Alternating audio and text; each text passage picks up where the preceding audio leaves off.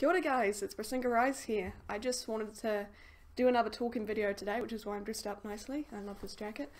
But for those of you who do not know, today is a very special and in some ways somber day because it is International Suicide Awareness Day. And for those of you who do not want to hear about this topic, you're welcome to click off, but this is going to be a very uplifting video, I promise. I'm not going to get it to go too dark, but I just wanted to talk about my experiences with it and some tips and tricks that I have to getting to the point where you can seek help and know that it's okay to seek help, because you guys matter. And if you are feeling in any way like you don't, then just know that I am here for you, and that if you ever need to talk, I'm literally a message away and I will do whatever I can to help you, because I've been there and I know. So I have complex post-traumatic stress disorder, and I know a lot of you have been wondering what that entails and how dark it gets, and if you've seen my Instagram, you've probably seen me break down at least 3 times in the last week alone. It is a very hard thing to deal with because it's all to do with a childhood trauma that I experienced, and I know a lot of people don't understand that post-traumatic stress disorder can hit people who have not been in wars or natural disasters.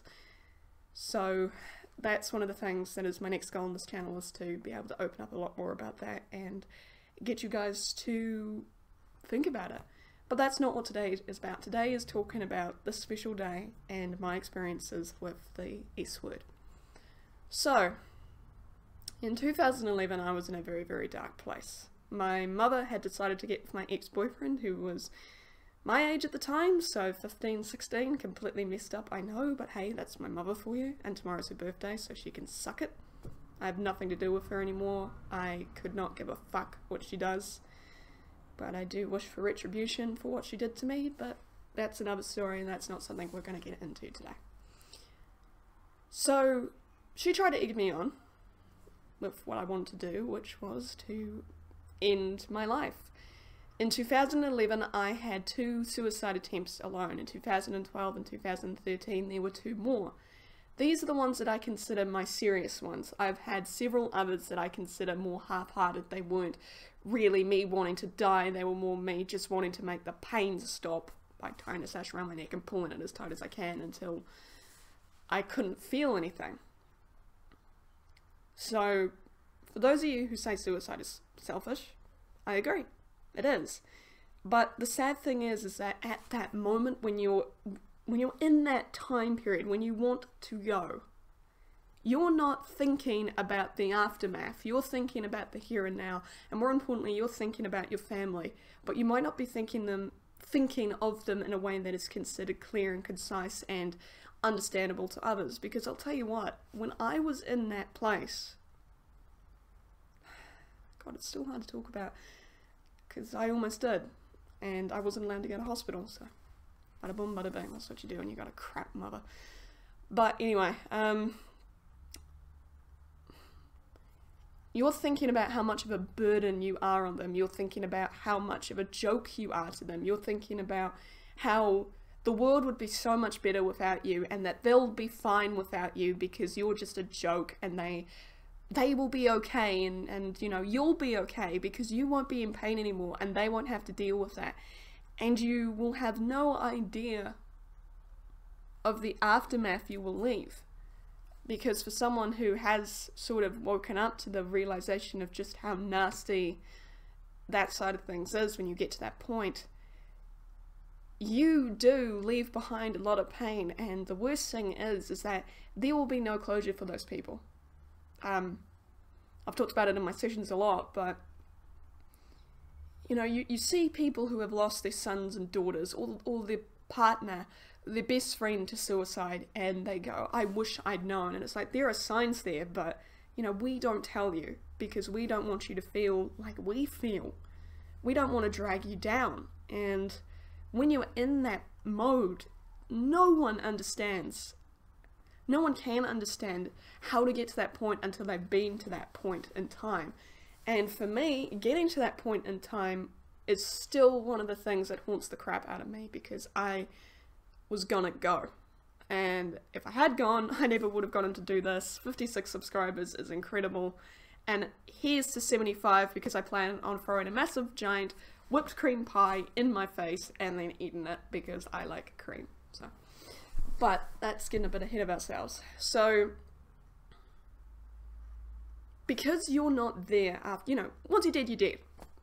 I don't know if there's an afterlife, I don't really care, but once you're dead, you're gone to them. You cannot come back, you cannot tell them, hey, everything's great on the other side, party, you know, and all this stuff, and I'm doing okay. You can't. And they live with that guilt of not being able to help you. I'm still alive, and I'm understanding that there is a lot of guilt in my family for what happened to me and my sister, and them not understanding what happened, and them not understanding what we went through, and now they're paying for it, you know, and it breaks my heart to see my Auntie Leslie, who is absolutely freaking amazing, break down just about in the doctor's office, telling my doctor how guilty she feels, that she did nothing to stop what happened to my sister and I. And I turned to her and said, well, we couldn't tell you. And the other thing was, we thought this was normal. You know, what we went through, we were told was normal. So we had nothing to compare it to. So, you know, even if we had told you, would you have believed us? So when you do get into that mode and the aftermath, and it can hit years down in the future, but you start to realize what kind of a chain reaction that would have had. You know, seeing the guilt on my family's faces now and not having them stick their head in the sand and go, it doesn't exist, it didn't happen, you weren't abused, you know, all that horrible stuff didn't happen with your mother, la la la, not listening. Now they're coming to accept it, and I keep thinking, God, if I had died because I was suffering so much, would they know? You know, would I be able to still make a difference? To be able to tell them, hey, it's not your fault? And the answer is no, because I would have been gone. So that's why I think suicide is selfish from their point of view. Because when we're in that mode, we're not thinking about them in that retrospect of what happens when they're left behind. We're just thinking about how pathetic and hopeless and stupid we are, and that we need to go because we're hurting everyone we care about. But that's not true. They want us around. So what can you do when you get in that mindset? Well, it's good to have someone to talk to, definitely. If you're feeling that way, I do encourage you to seek help. Seek professional help. It's hard, and you are allowed to be fussy, by the way. You do not have to go to the first counsellor someone chooses for you. You need to find someone you gel with. You can't just go up to someone and go, help me, please. You're a counsellor. I don't care that I don't like you. Because the thing is, you won't be able to open up. So you are allowed to be fussy. Even if your parents or your guardians or caregivers or what are your friends even get annoyed at you because you are being so picky, you need to be, because this is someone you're going to tell your whole life story to. This is someone that's going to help you. So find someone that you like, and do not be afraid to be picky. I was picky, and I'm very thankful I was, because I found someone amazing. And even though I've had to stop because she got pregnant, and I'm still looking again now for another one to take her place, it's the same sort of thing. You need to find someone you're comfortable with. Number 2, do not be afraid to speak out to a family member. Even if they do not understand, just tell them you're struggling. If they don't understand, go to someone else you trust. And if all else fails, call a mental health line. I'm not kidding, they will help. And they will get you the help you need. If you don't want to go to hospital, you do not have to. It's a very scary time in there. They're not usually very nice. They do put you on a watch, and that's not fun for anyone. And I know about it because a lot of my friends have gone through it and have told me some pretty horrible horror stories. So if you don't want to go to the hospital, don't. But remember to get help. And if all else fails, if no one else is there for you, then you contact me. I don't care if I take a while to reply back. I will, because I will think of something to say, and I will even, on your behalf, if you want me to, tell your family how you're struggling, because I've been there and I know how to help in some ways. My experience will not be the same as yours. Your experience might be a lot better than mine, and I hope for your sake it is, because mine wasn't fun. But it's never going to be a competition. So, what can you do when you start to feel that way, after you've sought help and people are starting to help you? Find a hobby that you enjoy. It doesn't even have to be anything sensical. It can be painting World of Warcraft little characters. It can be, I don't know, going and playing Dungeons and Dragons with a couple of friends. In my case, it is horse riding. I went horse riding again on the weekend, and the joy I feel despite the pain in my legs, because that horse was wide as hell, and I was like, I'm gonna be cut in half. It was wonderful, because I didn't shake. And that's the first time in years that I have not shook when I got on a horse, which was fantastic. And I did my first road ride, and I felt so good after 2 years off. So find something that doesn't make sense to anyone else. Hell, start a YouTube channel. Just sit down and talk to a camera if you have to. Find something that no one else understands, even if it's going down to the playground and playing on the swings. I don't know. I've done that. Do artwork. Do something that makes you happy. Call someone up that you haven't talked to for ages. But do something. And if your friends turn up and they want to drag you outside, even if you're feeling down and you think, oh god, I'm going to crash in front of them and, you know, I'm not going to feel very comfortable and I'm just going to like hug myself like this because I'm really insecure and I don't want anyone else to know how I feel. It is okay. It is okay to feel that way. But go out with them. Because I guarantee you, they'll take your mind off things. Your friends really do become your family, especially the ones you really, really can get to know and trust. The ones that you would call in a heartbeat, and no matter anywhere in the world that they are, they'd come running if they could. Those are the people that you need in your life, and you need to love and trust. And they love and trust you. So even if it's hard to go out and experience life, and you're nervous and you're afraid, because believe me, I've been there. I freaking lived in Adelaide, and my friend Astrid had to drag me out nearly every night. And then as she got more into homework, because I was failing Bradford at the time, I was like, fuck it. I'm bringing you out because you are not going to get bored and you are not going to break down because you can't go places and do things you want to do. And that's what I did for her, and that's what she did for me. And I know for a fact that if I called up Astrid and said, help me, everything's going to hell, I can't deal with this, help me out, I'm sorry, I think I'm going to do something stupid, she would call me back and we would sit and talk for hours on the phone. And believe me, if you've got friends around that will do that for you, do it. Definitely equestrian, you know, is great. It is so good for your health. It is so good for your cardiovascular, you know, your heart health. It's great for mental health.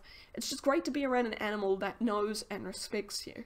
I mean, Rusty, God bless, I'll put a photo of her somewhere in this video, maybe at the end, put her head in my hands and just kept breathing on me. And the feeling I got from that was, you are loved and I am here for you. You know, I can see you're hurting and you're struggling with life and life isn't very fair on you. And you've got all these amazing dreams and it's so hard for you to make them come true. But I'm here. And that's the same thing I want to get across to you guys. I am here for you. I might have started this channel as a venting thing. Hell, I might have started this channel to maybe get to 1,000 to get off wins. But first and foremost, this channel has always been to grow a community where people like me can come and talk. Because I want to be able to help. And more importantly, I want to help people live. And it's hard. I'm hashtag living with CPTSD, you know, and I always will be living with it. Alright? It's never ever gonna go away. I'm gonna get repressed from it, but there will always be something that triggers me. Thankfully, I know how to deal with my triggers, but sometimes they can hit me pretty hard, and it can be very difficult. The other thing that is the most important thing about this is smash the stigma around it. If you want to help people who are struggling, even if you're not in the way that people are when they're gonna die, when they want to go, you can do something for them. And you can do something for yourself. Because if you can put yourself in that situation, most important thing though is do not become the victim again. That is really important. You can help them as much as you can, but if you feel like it's getting to you, then you pull back and say, I'm going to go and get you professional help. I'm going to find someone who can help you further than me. Because the last thing that anyone wants that has a mental illness is to drag someone else down. And we can. And it's no one's fault. It's not the person's fault who is struggling with it. It's not the person's fault who is trying to help. It's just that sometimes learning about what someone has been through can be a lot on the human mind. And that's okay. And it's okay to not be a-okay. Trust me, I'm not a-okay. I might go, I'm doing great today, but in reality, you know, I'm getting my ass kicked most nights because I'm stuck in a house. And now I've got something to do on the weekends, I'm going to feel better. But I am so scared that the horse that I'm looking at for the International Thoroughbred Retirement Program isn't going to be the one that they're going to choose for me, because there are so many amazing people out there who can ride better than me, who have more money than me. But I doubt that they will ever be able to love the way that I do.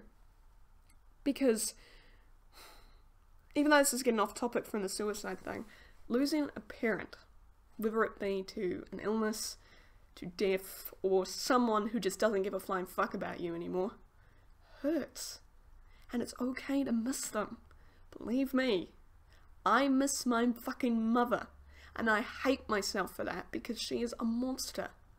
But believe me, having someone motherly around like my auntie is phenomenal, because I know I can just call her up if I'm struggling and she'll be down here with bells on, wanting to take me out to her place, or maybe going out for a coffee or something. And that's really important. It is great to have a support system, because guys, you are not alone in this. And you will never be alone. I honestly hope that one day in the future, people like us won't have to struggle with this. That an International Suicide Day won't have to exist for people to want to sit down and talk about this and help one another. It's a real taboo subject, and I know it is. I've had to deal with it my whole life. But that's okay. And it is definitely okay to struggle, and it is definitely okay to cry. I cry more times than I can count. I could probably cry on command if someone asked me to. All I have to do is watch a sad movie and I'll be bawling my eyes out. And I can cry over the smallest of things, like the frustration of not being able to play the new Spider-Man game or play an Arkham soon or anything like that, because I don't have the money and I do not have the equipment, and that's really frustrating. But it's going to happen. It's just going to take time. So it's okay. And just always, always, always, always, always, always, always remember that I am here for you. I am one message away. I am one comment away. Holy hell, if you're in Auckland, you know, I really would be there for you if you needed me to. Just know that no matter what happens, no matter how much of a bad day you have, same with me, that you can come here and we can enjoy a game together. That's why I want to collaborate with a lot of you guys. I want to play a game that makes you happy. I want to do something with you that makes you happy. And then maybe it'll make me happy too. I don't know, but it'll be fun. So for all of you who have been touched by suicide, who have lost someone, or who have tried to do it themselves, you are not alone. And it is not your fault. And it will never be your fault. And I want to give you a big hug right now, but it'll be really awkward because you'll just see my boobs. So I can't really do that, but a big old hug from me to you like this. Big hug. Because I know what you're going through. And I tell you what, you will get through this. You will be okay. And you will be able to look back on this time with a smile and go, holy fuck, at least I'm not there. So hold that person tight that you're worried about. Give them a call. Just tell them you care. You don't even have to tell them with words. Just call them up and go, hey, how you doing, you know? Make a joke. Talk to them on Facebook. Even though we have truly lost the art of conversation this day and age, talk to them. Spend some time with them. Ask them if they want to meet up. If they go no, say tough shit, you're coming. Just give them a little bit of tough love on occasion. But know when to put it there and when not to. Anyway, I've nearly babbled on for 20 minutes about this. But I just want you guys to know I'm here. I will continue to be here. I will do whatever I can to make this world a better place for those of us who are struggling. And I will continue to smash the stigma around mental health so that one day you guys out there will be able to open up about it and talk about it and be happy and it not be a big deal anymore, because wouldn't that be something special? Anyway, thank you guys so much for watching. If you haven't already, subscribe down below and join the madness. Big old hugs to you. Oh, big squeezes. I want to give you a big hug. And I will see you guys in the next video game, which might be a collab with my good friend Brayden tonight. Fingers crossed. He's awesome. Grazie, guys. Have a wonderful day.